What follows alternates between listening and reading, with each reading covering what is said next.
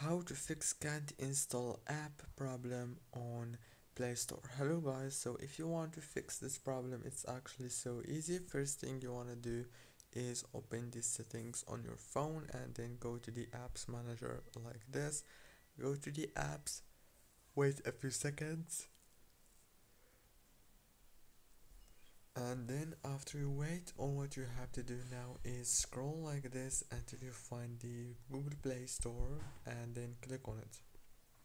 Now after you click on the Google Play Store, all what you have to do on this page is click on the force stop option right here in the top, and then go to the storage, click on clear data, clear cache, go back again, and now click on the power usage details and click on the force stop option right here.